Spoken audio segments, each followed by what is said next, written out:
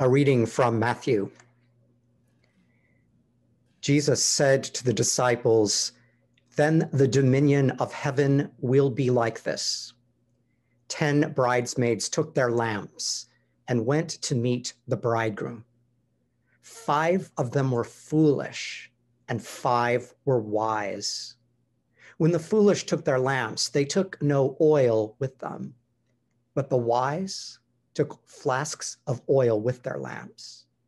As the bridegroom was delayed, all of them became drowsy and slept. But at midnight, there was a shout, 'Look, here is the bridegroom. Come out to meet him.' Then all of those bridesmaids got up and trimmed their lamps. The foolish said to the wise, 'Give us some of your oil, for our lamps are going out.' But the wise replied, 'No, there will not be enough for you and for us. You had better go to the dealers and buy some for yourselves.' And while they went to buy it, the bridegroom came, and those who were ready went with him into the wedding banquet, and the door was shut. Later, the other bridesmaids came also, saying, 'Lord, Lord, open to us.' But he replied, 'Truly, I tell you, I do not know you. Keep awake, therefore, for you know neither the day nor the hour.'" Word of God, word of life. Thanks be to God. In the name of the Father, and of the Son, and of the Holy Spirit, through baptism, the mother of us all. Amen. I hate delays. I remember one a couple years ago in my least favorite airport, LaGuardia. Back when we flew, back when we did such things, a flight delay, 3 hours of waiting in a cramped airport, sitting on the floor, feeling weary, just ready to get back home, ready to get back to Chicago. Maybe you have a story that comes to mind when you think of an unbearable delay.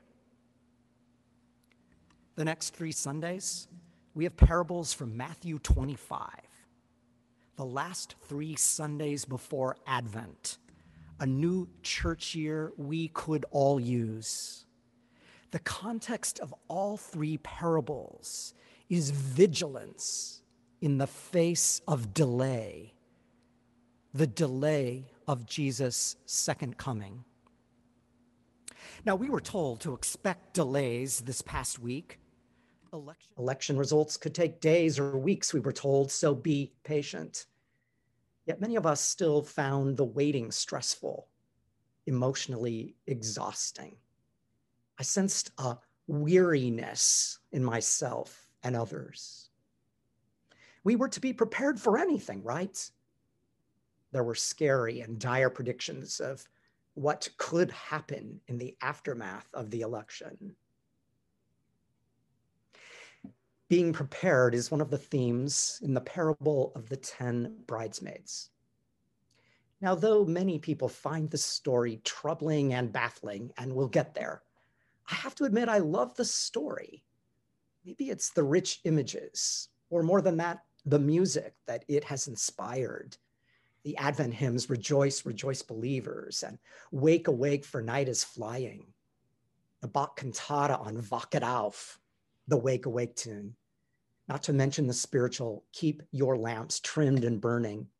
All the bridesmaids get weary, and they all fall asleep. We can relate, right? Just a week ago, I read 2 interesting articles that come to mind. One mentioned how for many people today, the days just blurred together. Isolation, monotony, chronic stress are destroying our sense of time. One person remembered the adage, "The days are long, but the years are short." Except that in the pandemic, it feels like the days are long and the year is long too. Doesn't last January seem like a forever ago? Speaking of the drowsy bridesmaids, the other article was entitled, it's 3 a.m. and you're up. Stress, worry, and grief have affected our sleep. Though someone told me she slept better last night than in a long time. These days, people are up in the middle of the night, bedtime a distant memory, and daylight an eternity away. There is this sense of delay in returning to normal, whatever that is anymore. So in the parable, the 5 foolish girls don't have enough oil, and the wise gals don't share theirs. They're all running on empty, so the foolish ones go to the village to buy more. Symbolically, we could say that they go outside themselves rather than to go inside to find their inner resources. We all do that. We go online, we snack, we binge, we buy something, we numb the feelings. But after a long delay, and while the foolish 5 are still shopping, the bridegroom comes with a shout, and he ushers the wise in a procession to the wedding banquet. Now, this marriage feast is one of the primary, if not the preeminent images of the dominion of God, the reign of God, the kingdom of God. Most scholars suggest that the 10 bridesmaids represent the church, and the feast is the union of joy, the joyful union with Christ, the bridegroom. Except we're troubled that the foolish 5 are denied entrance, right? The door slams in their face. There's judgment for not being prepared. Seems harsh if we literalize it, yet doors do shut and life is unfair, and often we are not ready. As I was doing some sermon surfing on the web, as pastors do today, to find material, I ran across something by our own member, Mark Bangert, who attends the South Loop site. And he writes, "The foolish maidens are foolish because they expected everything to be on schedule. No delays. The foolish didn't anticipate a sudden change of plan. They didn't prepare for every possible contingency so as to ensure their presence at the feast. They didn't realize that the feast was everything, that to be there called for investment of one's total being and every resource, surplus included." I don't know about you, but it feels like we are often the foolish ones, unable to see the bigger picture. Many of us felt a growing sense of disappointment this week, regardless of the election results. As our own Bishop Curry wrote earlier in the week, there's no clear winner for anyone in this election. As a society and as a church, we remain polarized and polarizing, separated, unable to perceive our neighbors, hear our neighbors' pains, view our neighbors as humans like us, and invite them into the life-saving work of Christian community. No wonder our hearts are still a bit heavy, whatever we hoped for in this election. As one of our hymns this morning puts it, the evening is advancing, and darker night is here. Darker night is near. Now, back in the aftermath of the shootings at Mother Emanuel Church several years ago, the congregation kept on getting up in the morning. They'd been in the middle of the night for a long time, and they had been storing up oil for generations. As the famous presidential historian that is always interviewed said, even now, and especially now, we must remain vigilant. even amid delays for justice, delays for equity, delays for a brighter day. God's faithful people keep their lamps trimmed and burning, for the time is drawing nigh. As the spiritual puts it, children, don't get weary till your work is done. Paul also wrote to the Thessalonians as they struggled with the delay of Christ's second coming.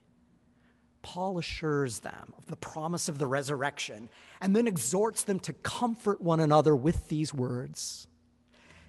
Give us oil for our lamps, O God. Give us courage to keep on keeping on. Even when we're weary, keep us awake to the coming of Christ at darkest midnight when all seems hopeless. We seek this bright wisdom with all our hearts. Yet the reading from Wisdom of Solomon reminds us that it's wisdom that seeks us. This wisdom of God goes about seeking those worthy of her, and she graciously appears to them in their paths. I again return to the wisdom of Bishop Curry. As this election draws to a close, perhaps the question before us is not about who won or who will win, though certainly these outcomes will make a difference.